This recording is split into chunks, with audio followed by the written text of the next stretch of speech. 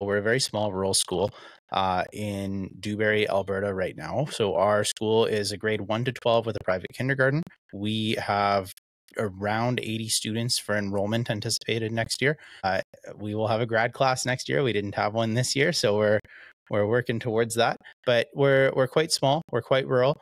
We face many challenges when that comes to mind. We have multi-grade classrooms, which are incredible opportunities for the kids and for the teachers to get to work with.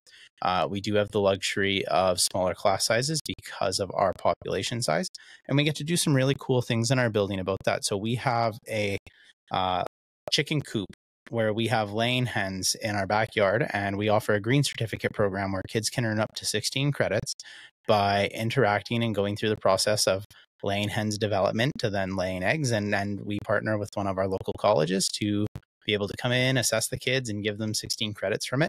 And next year, we've also dove into eSports. So we have purchased some esport equipment that we are planning to go heavy in with and get into the gaming industry